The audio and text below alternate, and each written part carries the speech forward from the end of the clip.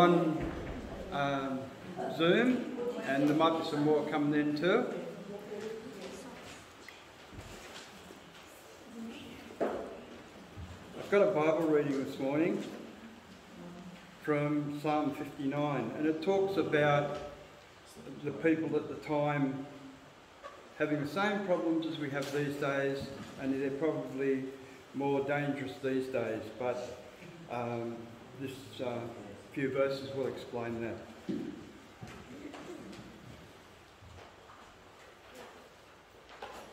Deliver me from my enemies, O God. Protect me from those who rise up against me.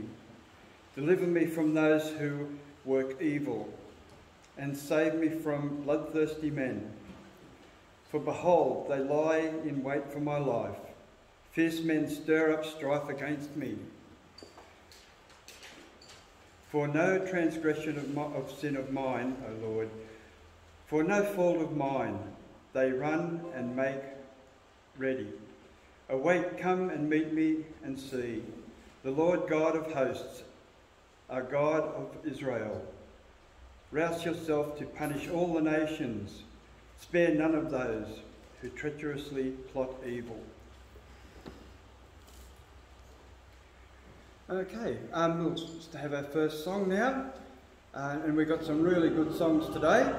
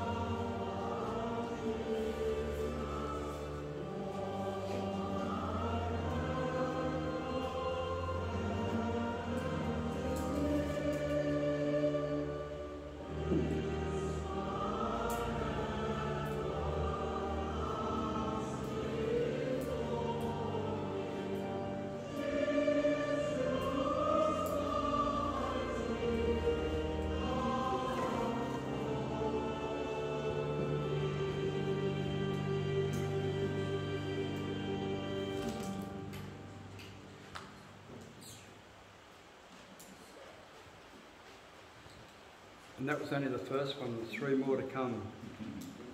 John, can you come and give us our announcements, please?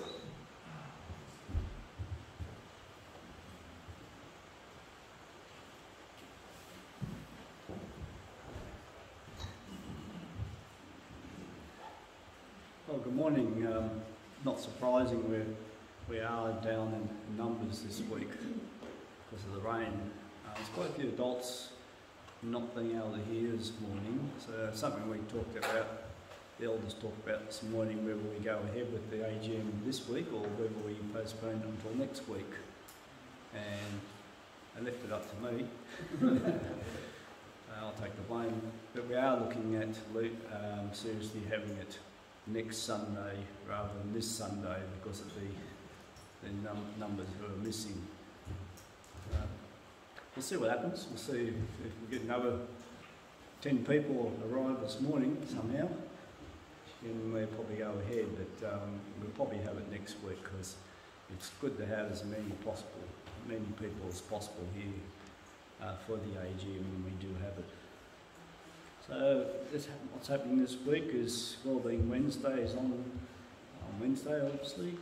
Friday is the prayer meeting and the ladies' Bible study starting at 10 a.m. and TPK at 3:15 p.m. I assume that was a typo, Robert? It's a typo on the working bee, I forgot to take it off, sorry. Working Sure, I'm coming in next Saturday. I mean, you're quite welcome to come up. We only had a few numbers for working bee yesterday because of the rain and all the rest as well, so you're quite welcome to come up and do some work if you feel that way inclined as well. And that's probably it. 2 birthdays, I think I'll see what else is there. AGM is next week at this stage. Once again, church rosters, if you haven't had a chance to put your name down on any of the rosters, you didn't see me because we certainly could use a few more people on the rosters at this stage. And my Bible studies, Picton High prayer groups, so keep that in mind. It's always great that Margaret takes time to send these through to us. 2 birthdays, Tupperware, and of course my wife Heather next Saturday. This is why we're not certainly going to be having a working big work. Okay, well let's pray.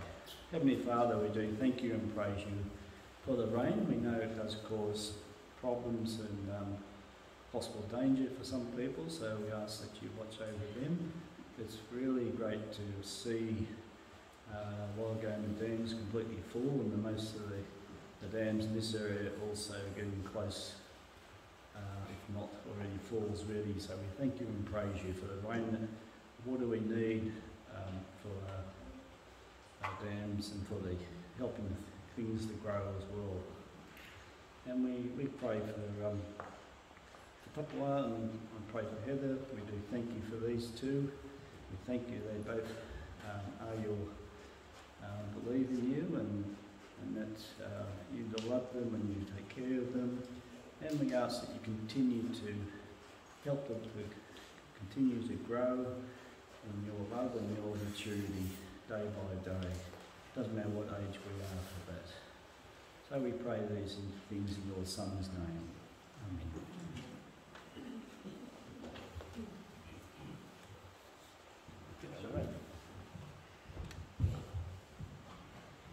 Joshua's going to talk to us about TPK.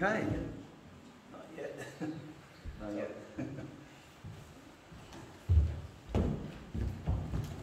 The mission spot for TPK is Helen sitting in the back. We started, how long ago we started?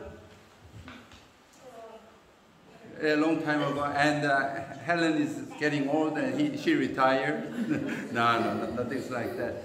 We started and we continue on, and from last year we started a slightly different format.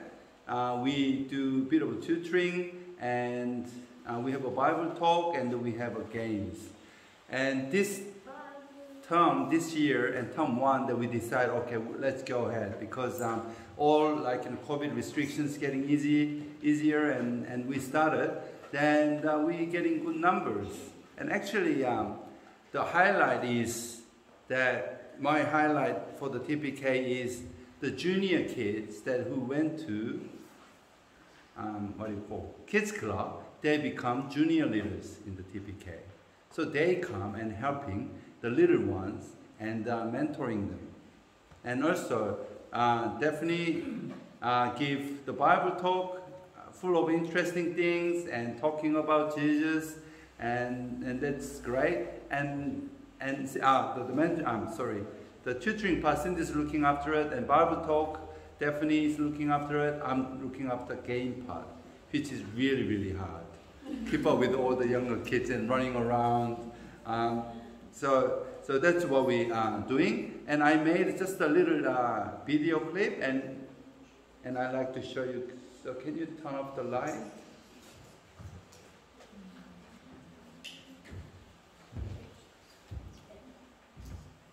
Go back, John. Again. Again. And now.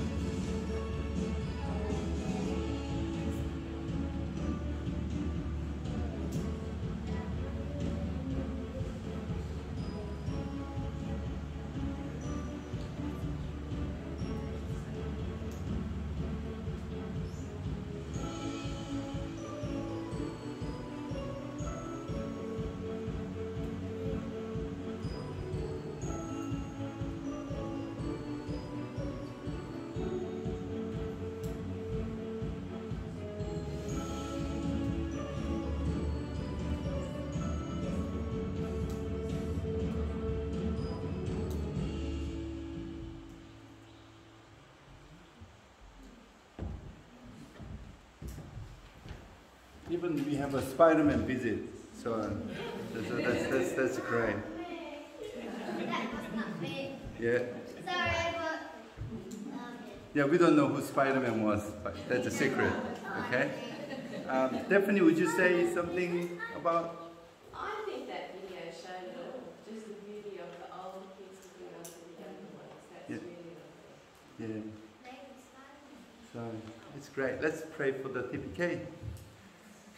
Dear God, we thank you for the little ones in our church, and pray for the kids from our church and from the community.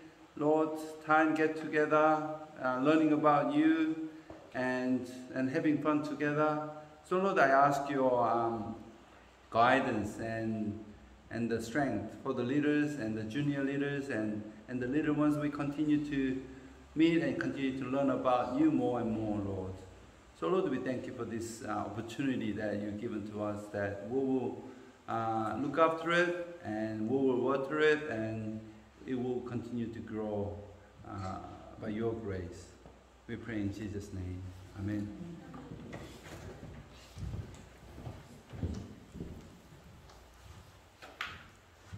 Jackie's going to read us our first Bible reading, which is Isaiah chapter 5, verses 1 to 7.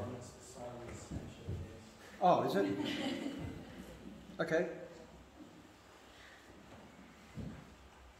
Oh, it is too. Sorry.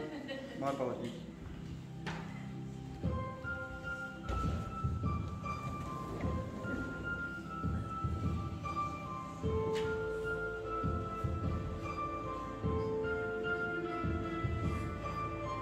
My hope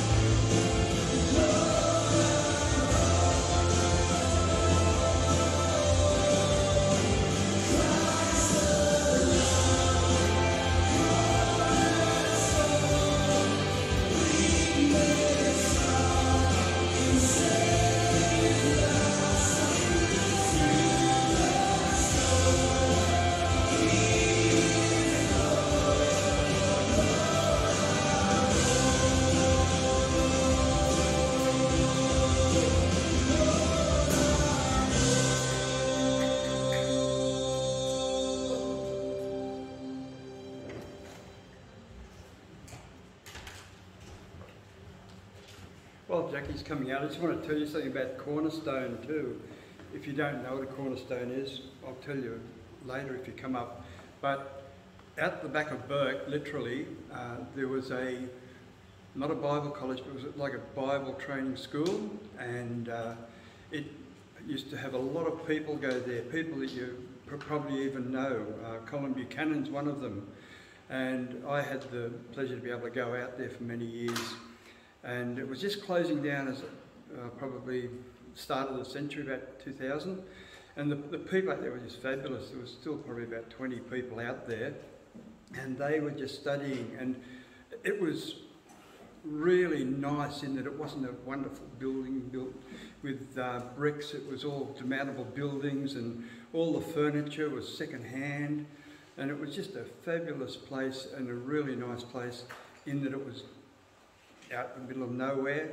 There was 2 campuses. There was another one a little bit further up on a bore called Peerabore, and that's where a school was also built, primary and high school for many years.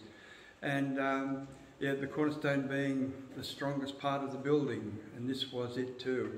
They also had other campuses, Cootamundra and other places where they had the people that went there that didn't cost them anything. They just had to work for their tuition. They'd work on farms and all that sort of stuff through the day, and then do their study in the evening and night.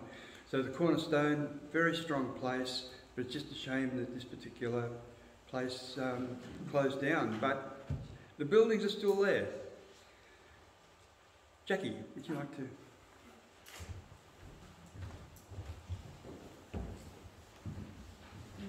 As you can see, the readings from Isaiah 5, 1-7. Let me sing for my beloved my love song concerning his vineyard. My beloved had a vineyard on a very fertile hill. He dug it and cleared it of stones and planted it with choice vines. He built a watchtower in the midst of it and hewed out a wine vat in it, and he looked for it to yield grapes, but it yielded wild grapes. And now, O inhabitants of Jerusalem and men of Judah, judge between me and my vineyard.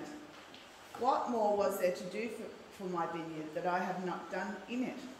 When I looked for it to yield grapes, why did it yield wild grapes? And now, I will tell you what I will do to my vineyard. I will remove its hedge, and it shall be devoured. I will break down its wall, and it shall be trampled down. I will make it a waste, it shall not be pruned or hoed, and briars and thorns shall grow up. I will also command the clouds that they rain no rain upon it. For the vineyard of the Lord of hosts is the house of Israel, and the men of Judah are his pleasant planting. And he looked for justice, but behold, bloodshed, for righteousness, but behold, an outcry. May the Lord bless this reading from his holy word. Thanks, Jackie. I'll just pray for the offering. This is the offering time. Let's come to the Lord. Heavenly Father, we thank you that we can come here this morning. We thank you that we can give back some of the things that you allow us to be able to provide for our families. But give back to the church, give back to people that are in need of these things, and mostly for the running of the church. And we thank you that we can earn these gifts to be able to give back. And we thank you in your name. Amen. Our next song is Rock of Ages.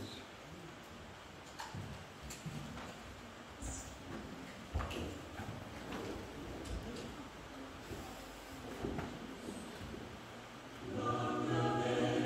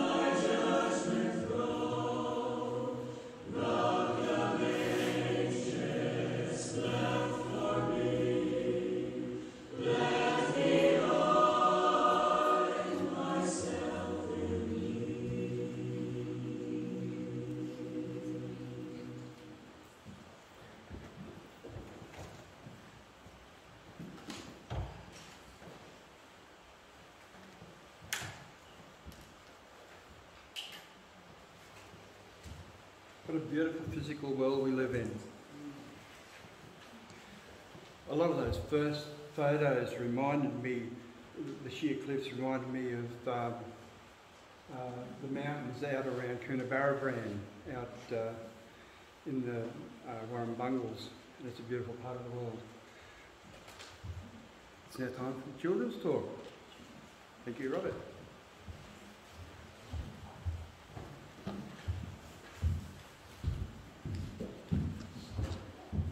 Okay, I have a question for you. What are signs for?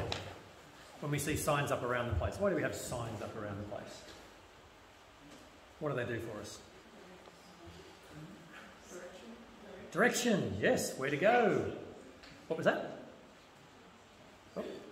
All right, well, let's see if we can work out some. Now, these are some street signs, so we'll test which of the kids are ready to drive, okay? See which ones are ready to go. All right, who knows what that one is? Roundabout, just call them out if you know. Stop. 110, exactly right. Give way. Okay, we've got some people ready to drive. How about this one? A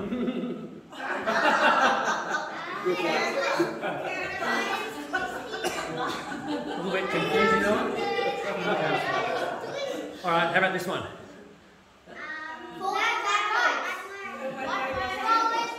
It says one way, but which way? Two ways. I don't know. Okay, so there are some fairly, well, slightly confusing signs out there. But here's the question. What should you do when you see one of those signs? Yep. Like any of those signs, what should you do? Do what it says, exactly right. Ready to drive, he's good to go. Yeah, we should do what it says. What happens if we don't do what the sign says? What might happen if we don't do what the sign says? Crash, exactly right. We will have a crash and we will have an awful mess if we don't do what the sign says. Well, the Bible is actually full of signs and signs that point to Jesus.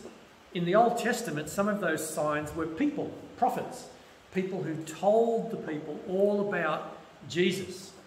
And the stories in the Old Testament and the places and the people, all of the things going on in the Old Testament are like signs.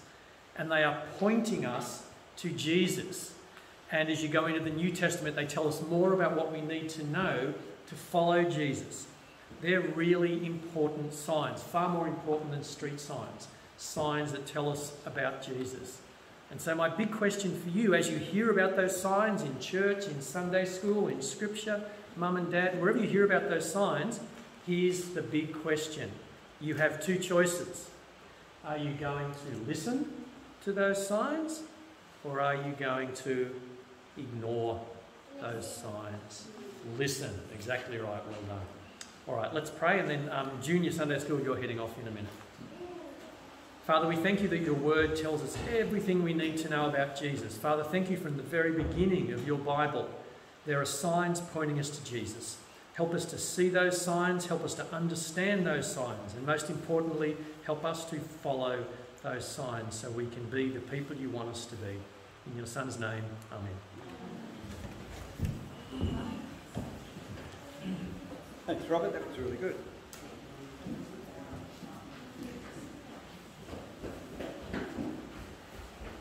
Enid is now going to come up and read us our second Bible reading, which is from Mark 12, 1 to 12.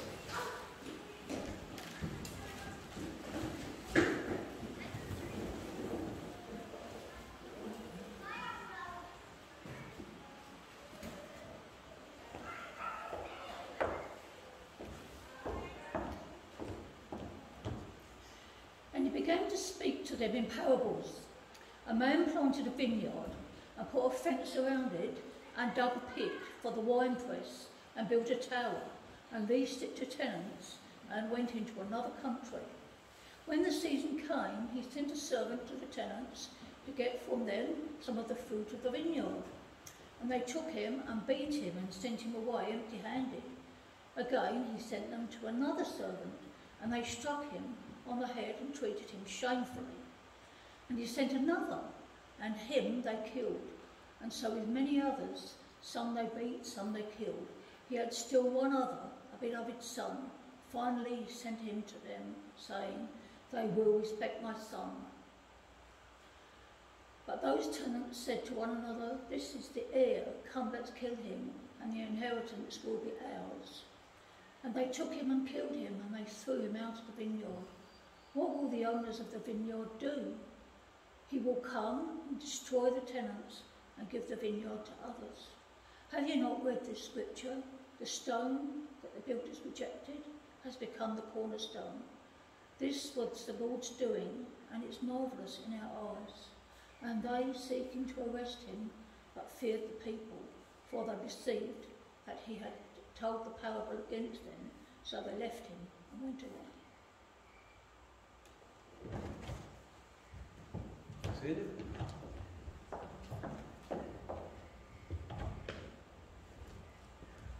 We'll come to a time of prayer now. If a couple of people would pray, and then I'll finish at the appropriate time. There's many things to pray about today, probably with the weather being on the top of it and all the other things that are happening in our world. Let's pray.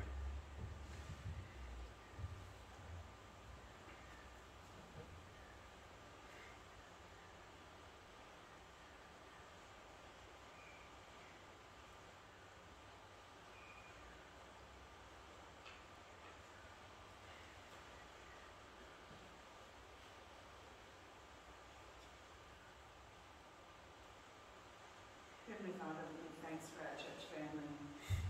We pray for those who are unable to be with us today in this time of worship, and we just pray that your protection will be upon them. And yeah, we just thank you for the great church communities within this area, and the great way that the churches interact in having a common prayer night and many other things that are organised locally. And we just praise you and thank you for that. In Jesus' name. Amen.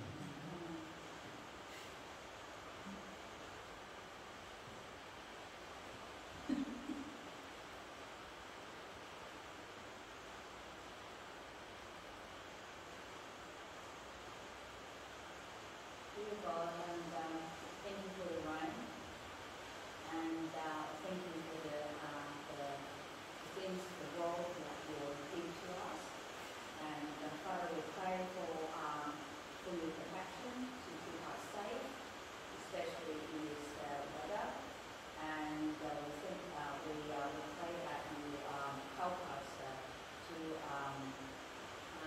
continue to focus on you, and we pray that you give comfort to the people who are suffering this moment due to the weather, and we pray that you give wisdom and comfort them. In Jesus' name, Amen.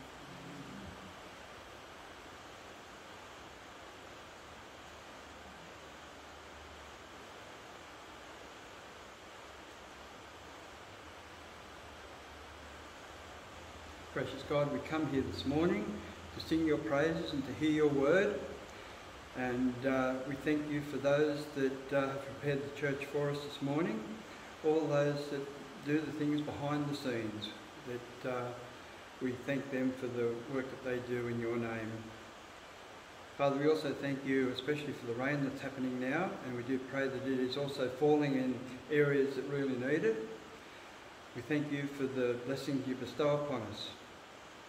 And we thank you, Lord, that you will guide us as we move about on the roads, as they're starting to break up from the rain, and that you will help us to drive carefully and look over and look after other people that are sharing that with us. Lord, we thank you for the children, the little ones from TPK. What a great ministry that is. We also thank you, Lord, for the other ministries that are happening in our church. We pray for our meeting next week as we talk about the business of the church and its future. We also thank you, Lord, for those that go out for you in the mission fields and just do pastoral care in our own backyard. We pray that you will continue to help them, guide them and strengthen them as they do this work for you in your name. So Father, as we come to you this morning, we thank you that you are there guiding us, and that we thank you that you have made this beautiful world that we live in, and that we're probably not looking after as well as we should. We thank you for these things in your name. Amen. I'll ask Joshua now if he'll come out and preach to us on the Servant King 29.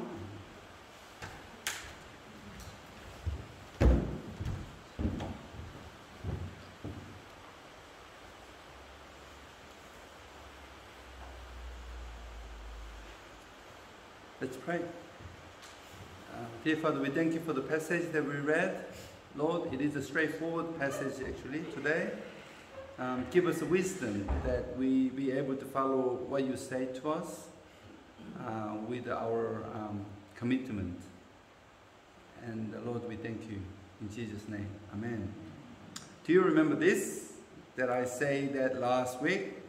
The word of God never becomes yours until you practice it for yourself. JJ. That's me. Last week, I went to see the neurologist. I shared these things with my elders this morning, just before the service and when we pray. Last Wednesday, I went to see my annual visit, my neurologist. Then my that was actually the longest record time to wait. About 3 hours actually waiting. And when I look at the waiting room, I complain because so many different patients and suffer from MS. And then I got the appointment, and in front of me, the lady, and come and say, like, can I come? And I need to go by 3. So okay, she go in, and I had to wait 1.5 hours when she sees the neurologist. That happens. I can understand that feeling. They want to ask questions, want to hang on to it, and all those questions. What she said was, 3 o'clock I have to come out and I have to see something. Then I went there in the room, and the neurologist says that basically your MRI shows nothing different from previous one. So last couple of 3 years, it's all the consistent and same. So you don't have a trouble as long as that what's in your brain remains as it is, you're fine. So it took only 10 minutes. So waiting 3 hours to see the neurologist, 10 minutes, and come out. And I saw the lady actually who said she has to go out by 3, and she was wandering around on the street. Then I realized that she manipulated the receptionist and the nurse that I have to go. Then I was thinking, the world we're living in, whether you are healthy or not, that's the people. We manipulate people to get what I want. Then I don't blame her. That's a discouraging thing, but I don't blame her.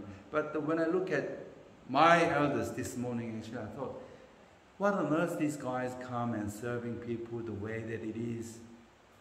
It is unbelievably different between the world and the church, the leaders doing in here, serving and all that.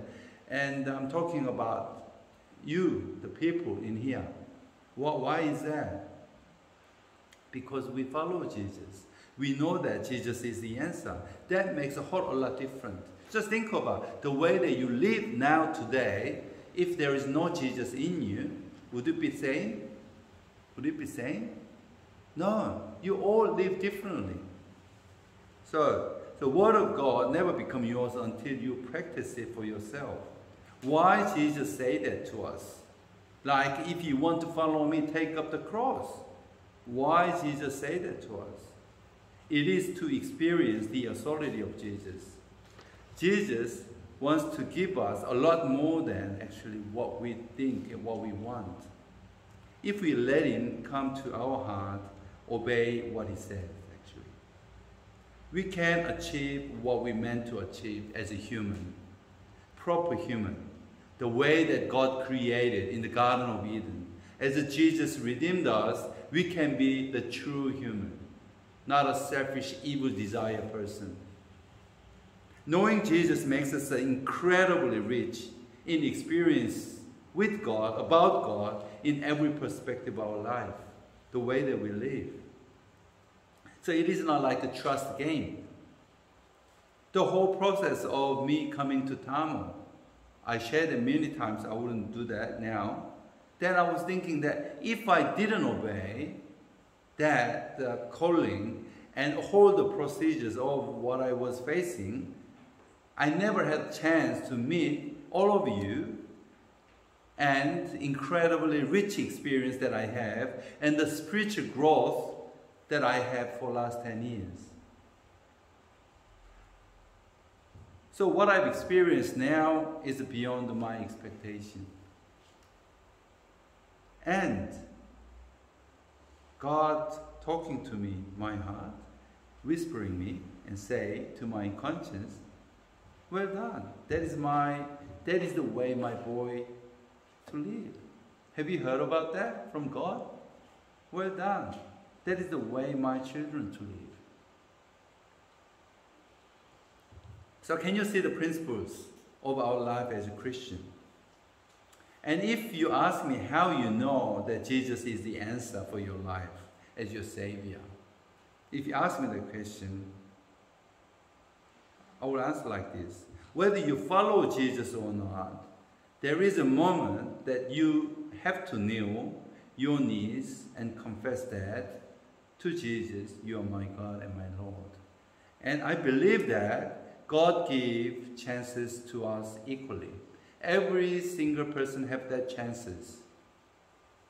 Then, if you have that chances, what would you do? What would you say? I pray that actually this morning, you are genuine about your faith in Christ. Agnostic people. I made a spelling mistake last week when I showed that, but that can happen. Agnostic people, we know that. Mark 11 says that they discussed, the religious leaders and elders and all that they discussed about what Jesus said at the end. Do you know what they say? We do not know. We do not know. They discussed, and the conclusion was, we don't know.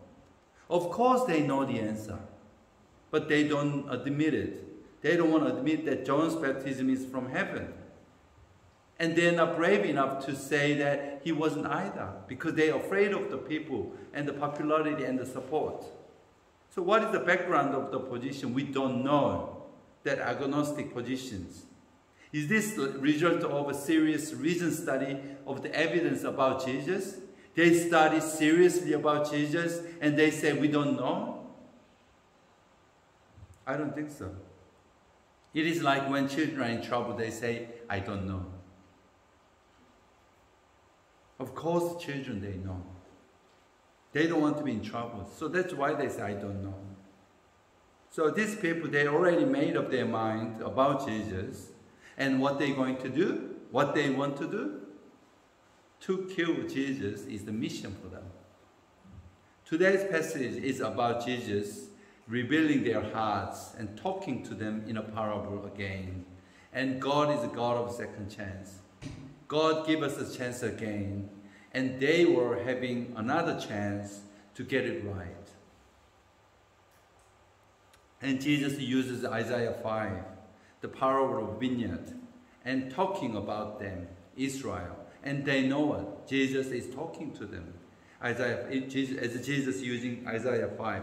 So from verse 4, one more was there to do for my vineyard, that I have not done yet, not done in it. When I looked for it to yield grapes, why did it yield wild grapes? And now I will tell you what I will do to my vineyard. I will remove its hedge, and it shall be devoured. I will break down its wall, and it shall be trampled down. I will make it a waste. It shall not be pruned or hoed. And the briars and the thorns shall grow up. I will also command the clouds that the rain no rain upon it. The vineyard of the Lord of hosts is the house of Israel, the man of Judah, and his pleasant planting, and he looked for justice, but behold, bloodshed, for the righteousness, but behold, an outcry. This parable is the same line with cursing the fig tree in Mark 11 that we looked at, and it is the same message. But more specifically this time, it is talking to them directly, talking to their hearts, using Mark chapter 12. So 12:12 says that they were seeking to arrest him, Jesus, but feared the people, for they perceived that he had told the parable against them. So can you see that? They know that Jesus is talking to them. They perceived that he had told the parables against them. So they left and went away, instead of confess, instead of kneel down and say sorry. The vineyard is God's people, his chosen people. They're supposed to serve God as God called them. But what they do, all through Old Testament, we know that. They shouldn't know how God led them. They shouldn't know how God guided them. They shouldn't know how God protected them. However, they refused to listen to God. First, through the prophets. If you think of Isaiah, he was torn in half. He died. Zechariah, he was stoned to death. And the last, the prophets, John the Baptist. Do you know what happened to him? What they've done to him? So this is a story of what Jesus said to them from Mark chapter 12, verse 1. And he began to speak to them in parables. A man planted a vineyard and put a fence around it, dug a pit for the winepress, and built a tower, and leased it to tenants and went into another country. When the season came, he sent a servant to the tenant to get from them some of the fruit of the vineyard. They took him and beat him and sent him away empty-handed, talking about prophets. In verse 4, again he sent to them another servant, and he struck him on the head and treated him shamefully. In verse 5, he sent another, and him they killed. So many others, some they beat, some they killed. And again and again and again and again, the message from the prophets is repent, come back to God. They refused again, beat them up and killed them. And finally, verse 6, we can see, he had still one other, a beloved son. Finally, he sent him to them, saying, they will respect my son. And this was the message of John the Baptist in Mark 1. Do you remember that when Jesus was baptized? And after that, in those days, Jesus came from Nazareth of Galilee and was baptized by John in Jordan. And when he came up out of the water, immediately he saw the heavens being torn open. That's the message of John the Baptist. The Spirit descending on him like a dove. And the voice came from heaven, you are my beloved Son. With you I am well pleased. Jesus finally came into the vineyard. And this was the message of John the Baptist. So was John's baptism from man or from heaven? They knew it. The people knew it. But they said, we don't know. So what are they going to do next? God's Son came into the vineyard. What do they supposed to do? Jesus is the way and the truth and the life. What would you do? What would you do? It's the same thing. If Jesus came to you, what would you do? Jesus is exposing their hearts again, and Jesus is giving them another chance. Verse 7, but those tenants say to one another, this is the heir.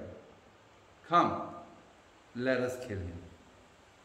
And the inheritance will be ours. And that's exactly what they plan to do, while Jesus is exposing their hearts. To kill Jesus is their mission. Then, what then the owner of the vineyard will do? What God is going to do? So Mark 8:9. They took him and they killed him and they threw him out of the vineyard. What will the owner of the vineyard do? He will come and destroy the tenants and give the vineyard to others. And when Jesus said to others, actually Matthew's Gospel has the same story, and Matthew's Gospel gives us more details. So let's look at that, Matthew 21. So if you're looking at from verse 41, they say to him, he will put those watches to a miserable death to let out the vineyard to other tenants who will give him the fruit in their seasons. They had plenty of chances to repent. They refused. So what happened to them? We all know that AD 70, temple was destroyed and never built again until this time. But the gospel of Jesus goes to the end of the world. How that happened? And Jesus makes the story in verse 10 and 12. Have you not read the scripture? The stone that the builders rejected has become the cornerstone. This was the Lord's doing, and it is marvelous in your eyes. They had murder in their hearts, the religious leaders of Israel, planning to kill Jesus, arrest him, and crucify him. This is what they did, actually. As they planned, their plan was successful. So what happened after the crucifixion? What happened after the crucifixion? And Peter actually says, and in Acts chapter 2, at the Pentecost, exactly the year after their plan was successful to kill Jesus, and Peter, after that, 1 year after, he stood up and preaching this one. Acts 2:22. Men of Israel, hear this word. Jesus of Nazareth, a man attested to you by God with mighty works and wonders and signs that God did through him in their midst, as you yourselves know. And this Jesus delivered up according to the definite plan and foreknowledge of God, you crucified and killed by the hands of lawless men. You can see that? God raised him and losing the pangs of death because it was not possible for him to be held by it. And verse 36, let all the house of Israel therefore know for certain that God has made him both Lord and Christ, this Jesus whom you crucified. Now when you heard this, they were cut to their hearts and say to Peter, rest of the apostles, brothers, what shall we do? Then Peter said to him, repent and be baptized, every one of you, in the name of Jesus Christ, for the forgiveness of your sins, and you will receive the gift of the Holy Spirit. The same Peter says in 1 Peter 2, verse 7 and 8, so the honor is for you to believe, but for those who do not believe, the stone that the builders rejected has become the cornerstone, and the stone of a stumbling, a rock of offense. They stumble because they disobeyed the word they were destined to do. God has laid Jesus as a cornerstone of new temple. That is what God is doing now. God is building the new temple. Now in new believers' heart, every day, every moment, God is building the new temple. Jesus is the cornerstone of every believer's heart. Not in this building, but through Jesus, God is building the temple in your heart. Through the scripture, that is where you can find everything about God through Jesus. This is history. This is what happened. Where we are heading. That is what God is doing now. Just interesting that what you are so certain about something today, it is not going to be tomorrow. There is no eternal things, forever things. We know that. That God is building the new temple, and Jesus is the cornerstone. And you can meet in the person of Jesus. That is the way we meet God, actually. Not through the animal sacrifice anymore, but through the sacrifice of Jesus, the Lamb of God who takes away our sins. Jesus is the cornerstone. So, get in the line with Jesus. He is the cornerstone. And come under the authority of Jesus and build your life there. That's what it is, Christian life. And 1 Corinthians 3:16 says, do you not know that you are God's temple and that God's Spirit dwells in you? If anyone destroys God's temple, God will destroy him. For God's temple is holy and you are that temple. And how you build that temple? Through Jesus. Because Jesus is the cornerstone. And the religious people of Israel refused to do that. And they say, I don't know. I don't know. Is this your answer? If it is your answer, you know what? Jesus becomes stumbling block for you. You will stumble over Jesus. And Jesus is the cornerstone, which you can build your life upon. Haven't made a decision to follow Jesus yet? Are you with Jesus? This is what all matters for your life at the end of the day.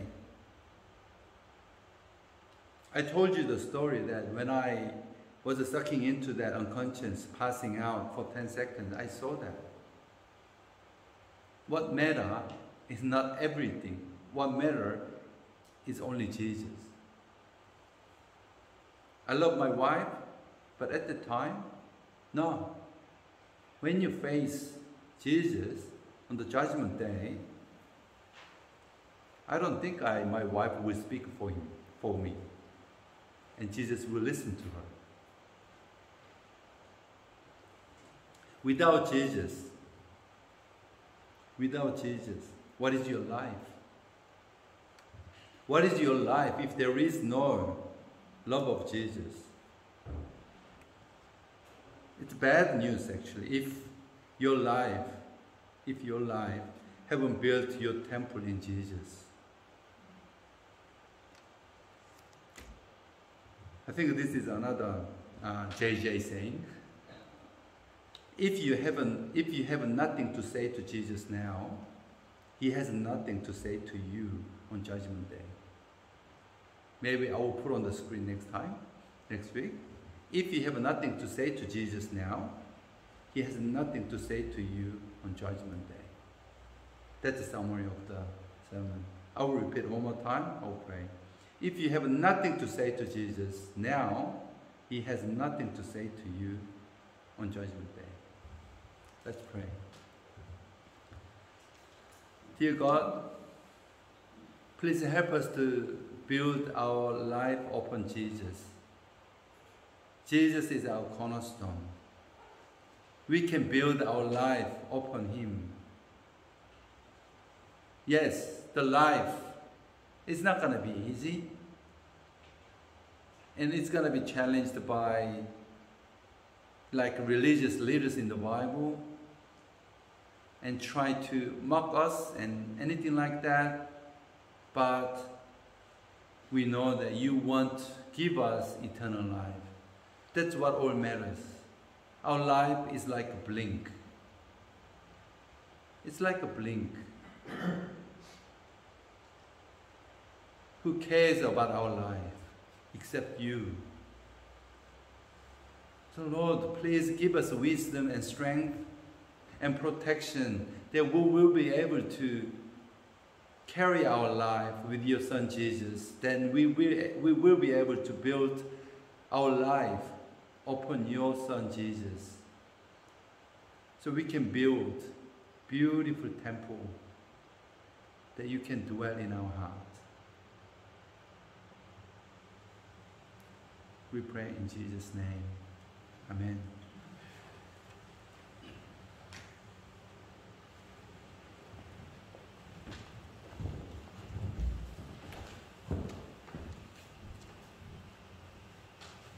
Joshua, we'll finish our final hymn, Come People of the Risen King.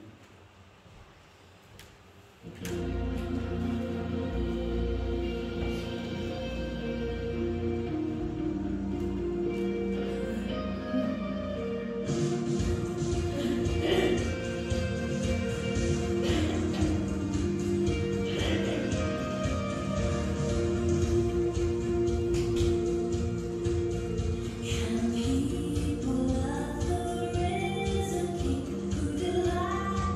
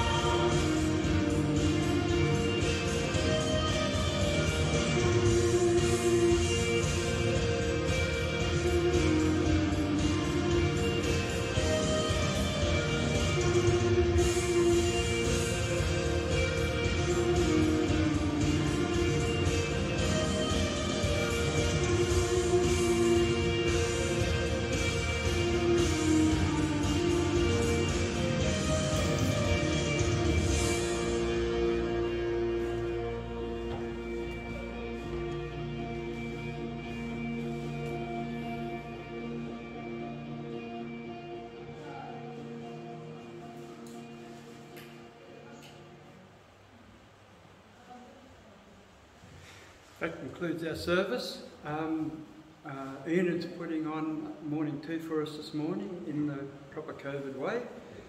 So come and have a cuppa and enjoy us. Now go in peace to love and serve the Lord. Amen.